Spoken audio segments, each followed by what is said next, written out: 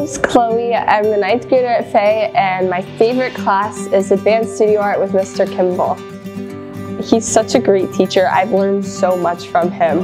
I feel like before, as an artist, I wasn't as patient, and I also didn't take as many risks. The point of art is to express yourself and to just have fun with it. So, I mean, there's really no point in stressing over it because that's ruins the whole point. I like going into art because I can just sit there and think about my artwork and not everything around me. Take that time to just express myself or become hyper-focused on my drawing is just, I love that feeling. I love my class because everyone in there has a completely different style.